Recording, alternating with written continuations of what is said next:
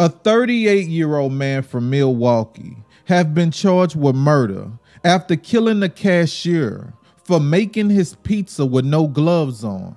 Listen, at this point, I think some people just hate having their freedom.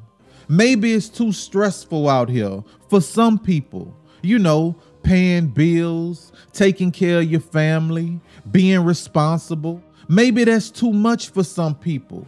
But instead of being real with themselves and admitting that, they do stupid stuff like this. Hear me out, y'all. Jail ain't for me, but I do understand that it is for some people.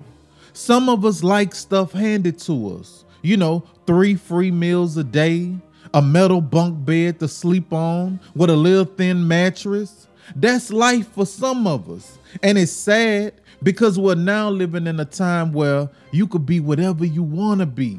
And you got people out here like this dude right here wanting to be a pizza murderer.